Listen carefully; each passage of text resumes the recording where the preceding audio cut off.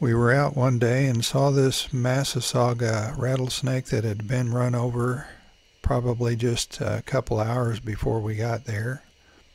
I've read that rattlesnakes have a reflexive bite response that allows them to bite even after they're dead, but I'd never heard anything about a rattlesnake's rattle moving after it's dead.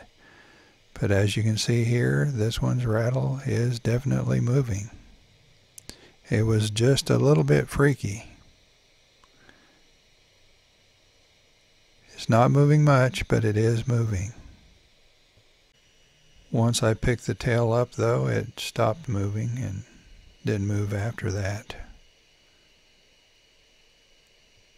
If you've ever heard of a rattlesnake's tail moving after it was dead, I'd like to hear about it. This is another look, slowed down a little bit. In hindsight, I wish I would have got more video of the rattle moving before I picked the tail up.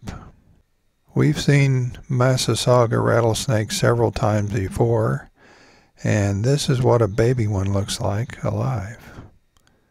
They're very dangerous, and you should keep your distance. And I was several feet from this one, and it was only about 8 or 9 inches long.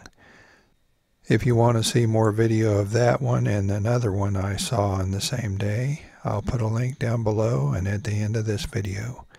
If you're just now finding this channel, please subscribe. We'll see you next time.